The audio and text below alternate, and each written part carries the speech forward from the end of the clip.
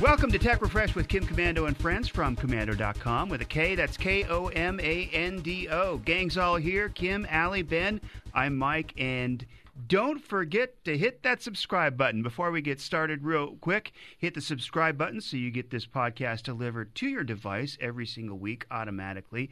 Later on, we're going to talk about driverless cars. Would you feel safe in a driverless car? Also, fake crypto apps. And we start with the news and America's digital goddess, Kim Komando.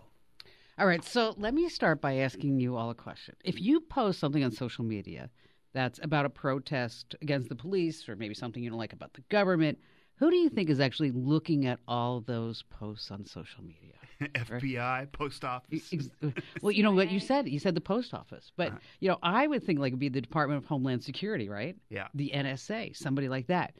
But you're right, Mike. It's the post office, the same people who sort and deliver the mail. That's, well, always late. They run the Internet Covert Operations Program. That's called ICOP for short. And what they're doing is they're tracking social media posts of Americans, and then they're sharing that information, they say, with other law enforcement agencies. So news is out that this ICOP program includes people who assume fake identities online. So the Postal Service has people who are assuming to be other people online. Then they're using other tools, facial recognition. Yahoo News just broke the story the other day. Now, among the tools that ICOP uses is Clearview AI.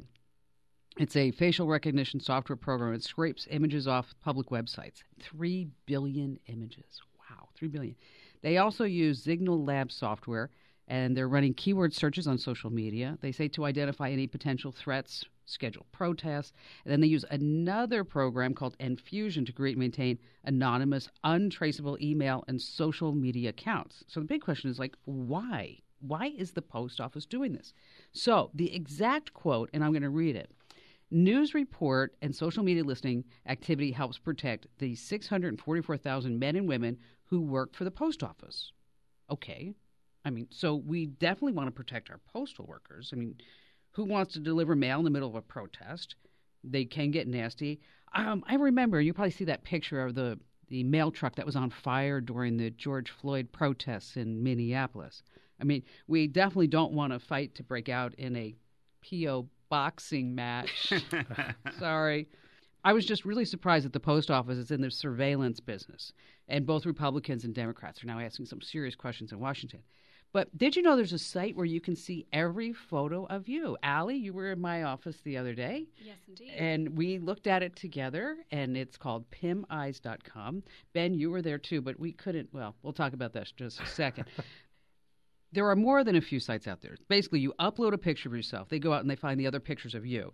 And there are so many pictures of me online.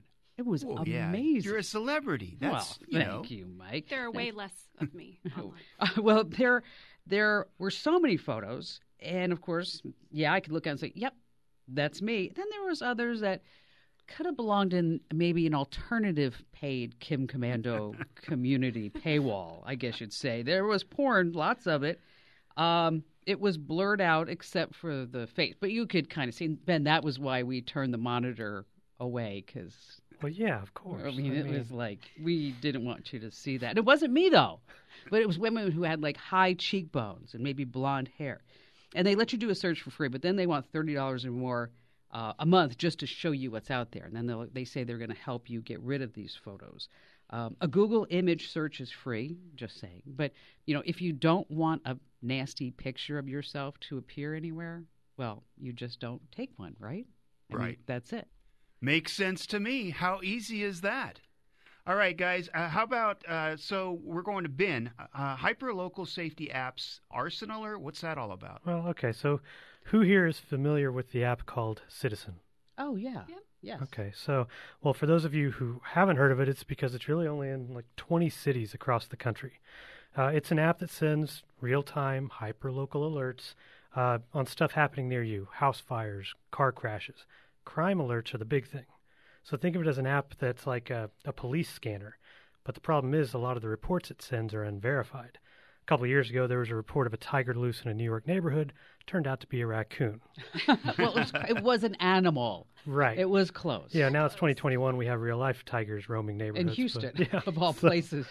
Well, that's important because about a week ago, there was a pretty big wildfire in an L.A. neighborhood. Citizen, I guess the moderators at Citizen, put out an alert. Here's a picture of the suspect in this arson with a $30,000 reward for info leading to his arrest. Wow, okay. Well, money motivates, you know. Lots of tips came in. Police ended up detaining someone. Problem is, wrong guy. Oh. So they let him go. They actually found the suspect who they believe actually started the fire. But as far as where Citizen got the info they put out, The post office. the post office, it didn't come from official sources. But they posted a picture of this person, a homeless man, who apparently had nothing to do with it, and it was up on the app for 15 hours. They later released a statement, Citizen, "We regret posting the photo without having coordinated with the appropriate agencies, blah, blah, blah, actively working to improve our internal processes." They had this statement with the New York Times, and they say, "We absolutely do not believe in putting law enforcement in the hands of the public." Well, that's what the app does. Yeah, fun fact, when this app first launched a few years ago, it was called Vigilante. Oh, boy. I think. Now, you are a former law enforcement. Yes, reserve. Uh-huh. Now, how would you feel if you could use that maybe to your benefit? So you could get in there and maybe possibly find the right person. It's great if it's used properly.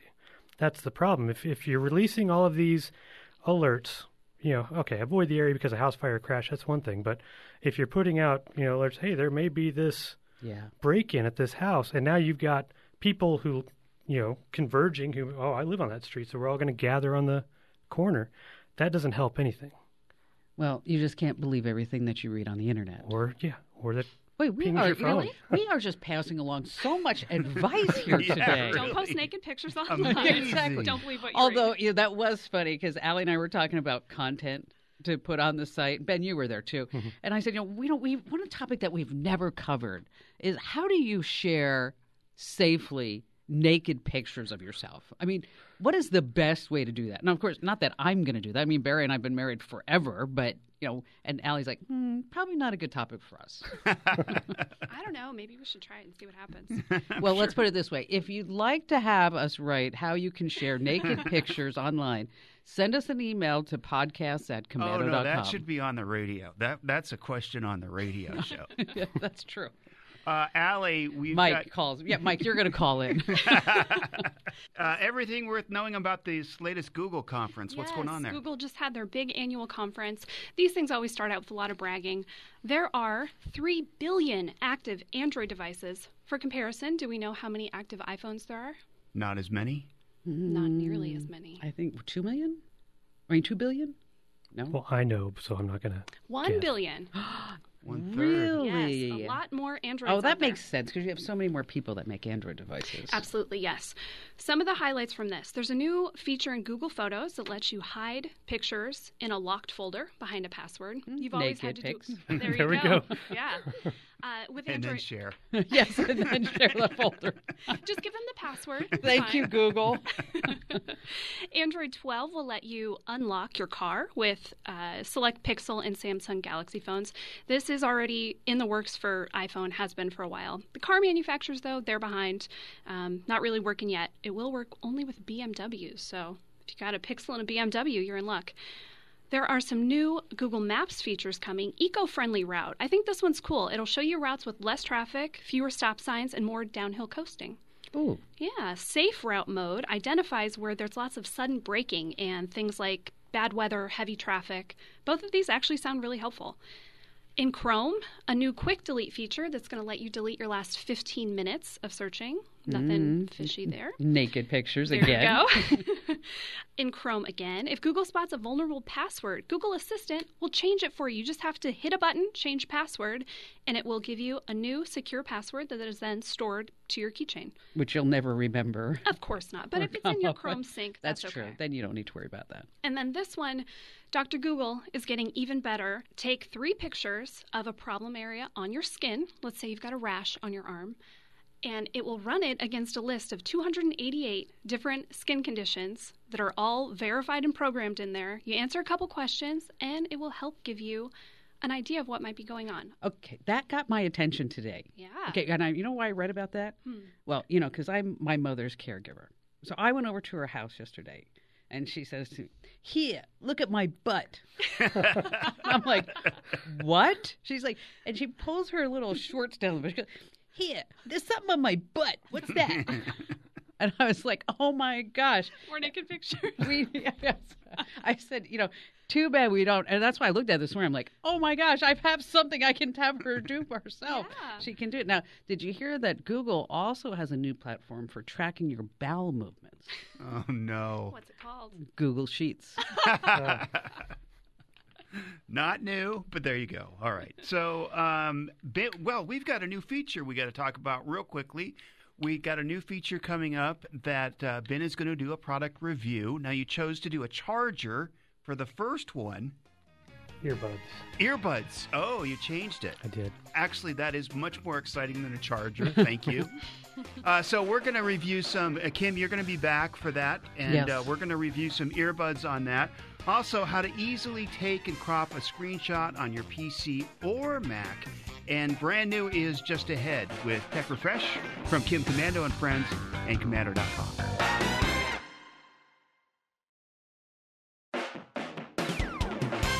Welcome back to Tech Refresh with Kim Komando and Friends from Komando.com. Brand new, not true, is just ahead.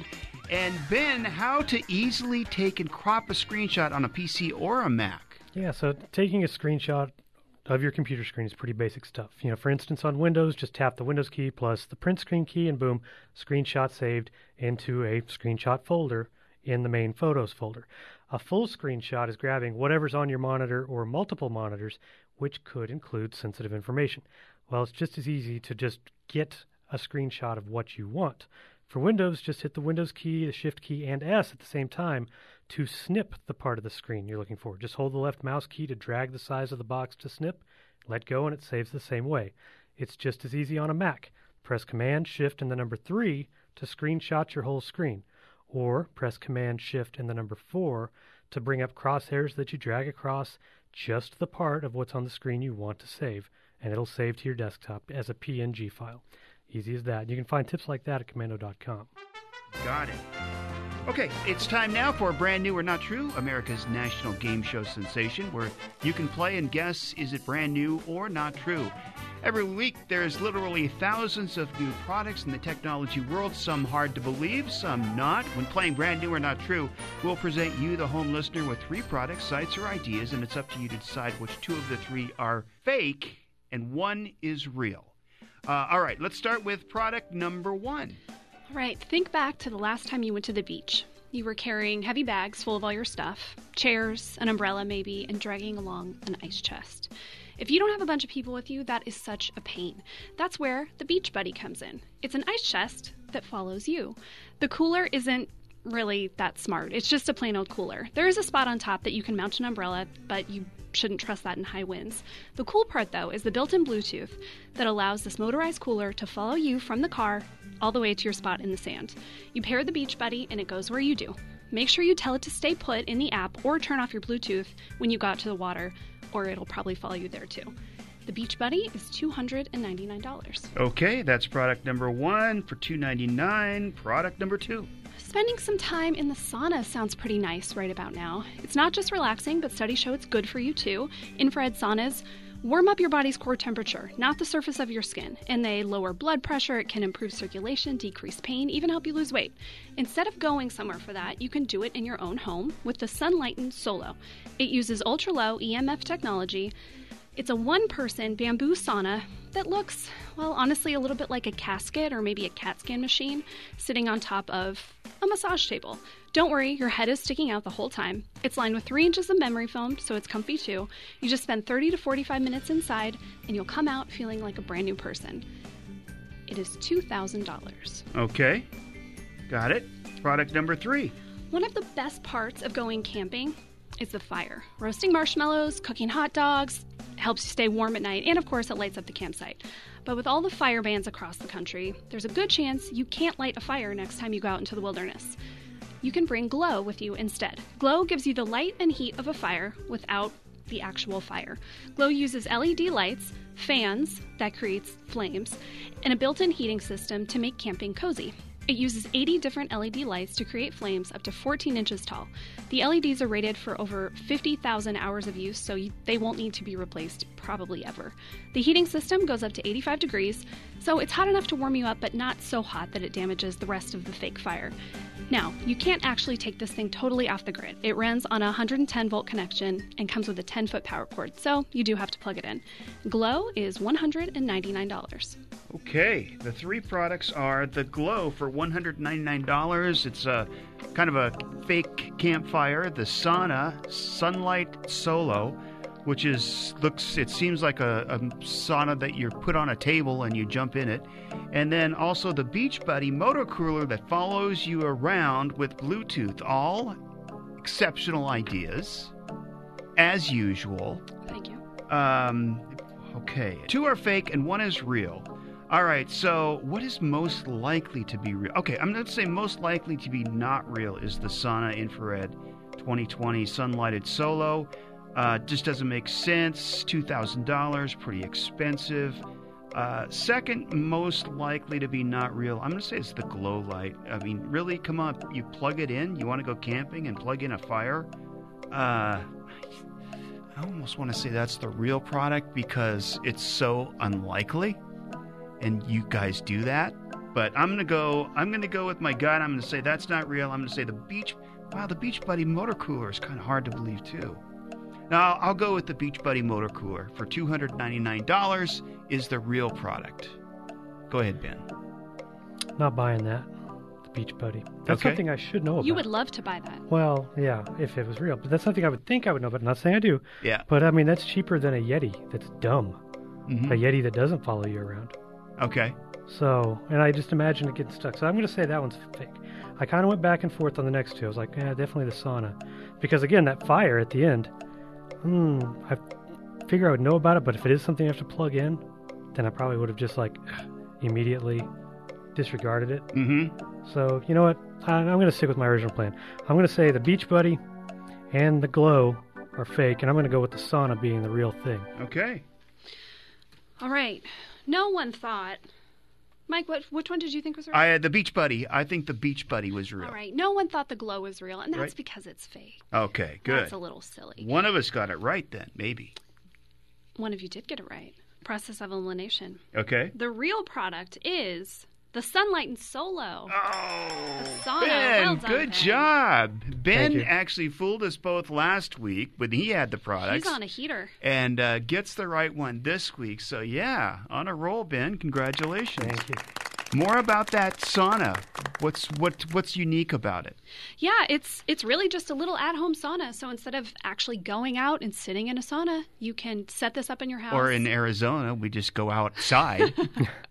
Well, but that's, skin cancer and all that stuff. Yeah. This is, special infrared light. You set it up in your house. It's like a little, almost like a little sleeping bag cocoon kind of thing. I just couldn't get over the $2,000 to buy it, though. Ridiculous, Why so expensive? Yeah. And up next, we're going to take a look at driverless cars. Would you feel safe in a driverless car? Also, the scam of the week, fake crypto apps, and it's Tech Refresh with Kim Komando and friends from Komando.com.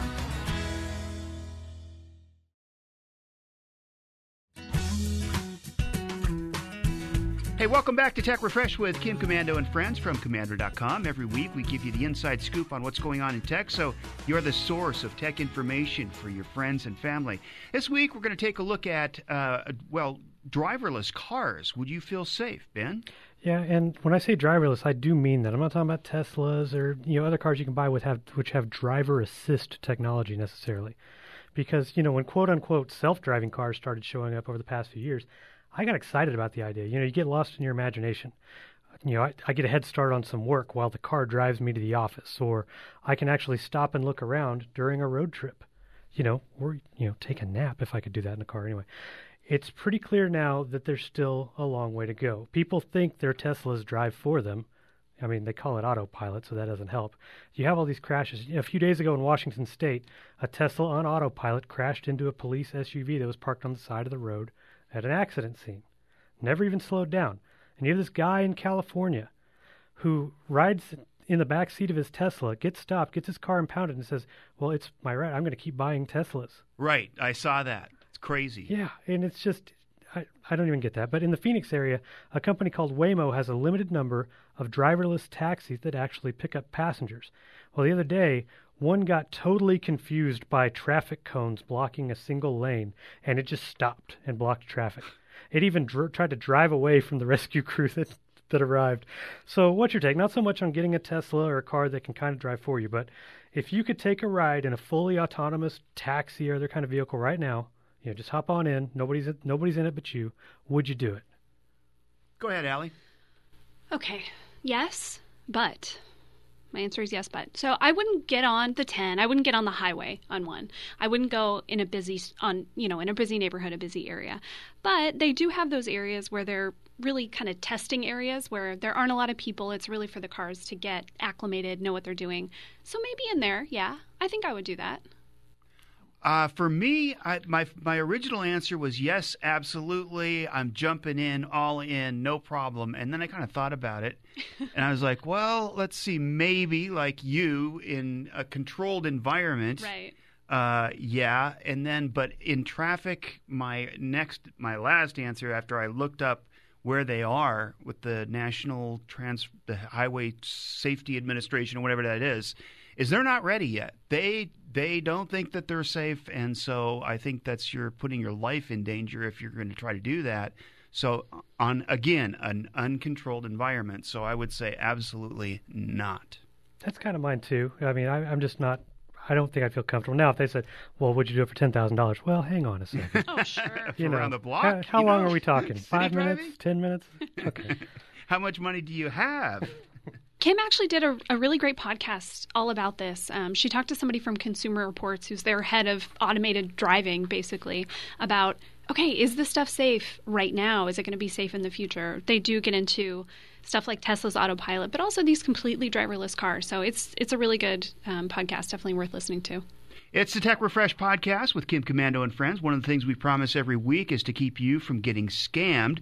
So each week we talk about a new scam that you need to watch out for. And this week it's about fake crypto apps. Yes, indeed. You can't do anything, go on the internet, talk to anybody without hearing about crypto in some way. In fact, we just recorded Kim Komando Explains episode where we talk all about cryptocurrency, how to use it, what it is, where it comes from, and of course we talk about scams. That'll be coming out soon, so definitely give that a listen. But for now, Sophos, they are a security firm. They just released research on 150 different apps across both iOS and Android that are pretending to be cryptocurrency apps, but really they're just a way for people to steal your information. The way they work, you get sent to basically a fake app store. You click a link, you end up in a fake app store, download an app. You think you're putting in your information to connect your bank to it, but really you're just giving away your banking details to someone who is very happy to have them. When you come back and try to take that away or take money out, nope, they've blocked access to the account. Okay, how do you stay safe from these? First of all, do your research. Don't just download an app based on an ad you click, something in your email. You need to go to the official app store yourself. So open up your phone, go to either the Google Play Store or the Apple App Store. That's the only place you should download apps. Read the reviews. Even if an app is legit, sometimes you'll find reviews of people saying, hey, there's something a little fishy with this, before it will actually end up as, a real alert or it gets pulled down from the App Store. And, of course, don't trust anyone who comes to you and says, download this app and we'll get you lots more money. It's almost undoubtedly a scam. There's a lot of them out there. Okay, so coming up, our new feature this week, Ben is going to do a product review, and this week it's about headphones. And also, Allie, you've got some high schoolers that started a free tutoring service. It's all next on Tech Refresh from Komando.com.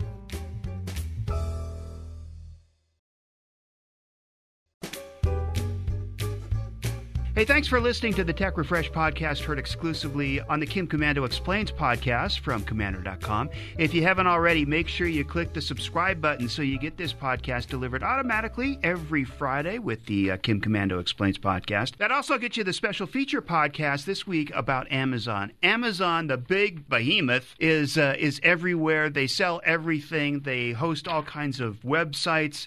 and they make a bazillion dollars, as Jeff Bezos can attest, worth almost $200 billion now already. Well, Kim is joined by guest Jason Boyce. He's the author of the book The Amazon Jungle, and it's about the truth about Amazon and how big they've become, and we even actually take a look about whether they're a monopoly or not. So that's on the Kim Komando Explains podcast. Right now, though, we have a new feature. Kim is back with us. This is Ben's review of some headphones.